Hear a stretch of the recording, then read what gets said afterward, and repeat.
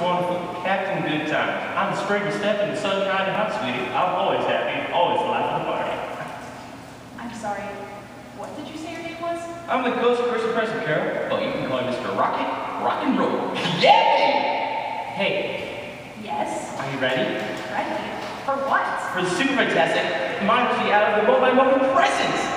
And now, for your entertainment, we take you to the, wait for it, People's Lives Transfer Their Own Great Show!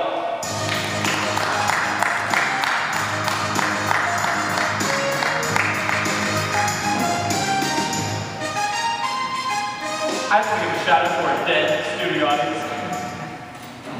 Ooh, you recognize our first contestant? Darren? Yes, it's him. He's older now. That's right!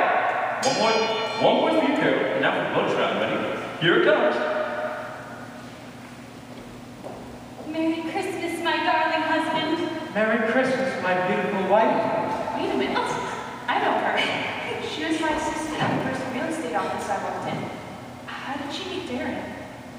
You'll never believe who I saw today. Who was that? It was Carol Strickland. At least it was the person who used to be Carol. Where did you see her?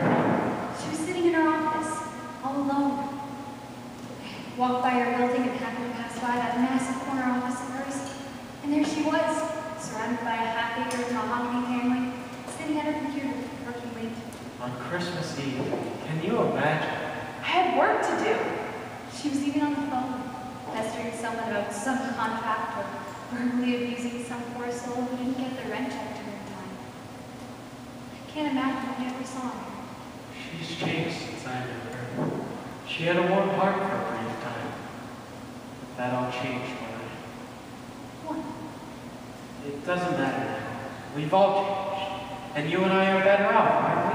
Together in our little place for Christmas. Our first Christmas together. I have to have you open one present. Just one. It's not Christmas yet. We should wait. It's not from Santa, it's from me.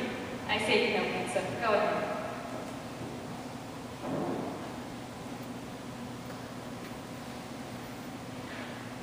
A set of artist oil paints. Darling, I want you to start painting. But it takes up so much time. As you now know, it's so expensive. You love it. I did. You do. I do love it. I love to paint. It meant more to me than anything. Until I met you. And now you can have us both. Come on, I want you to start painting right now. What would you like to paint? A portrait of my beautiful wife.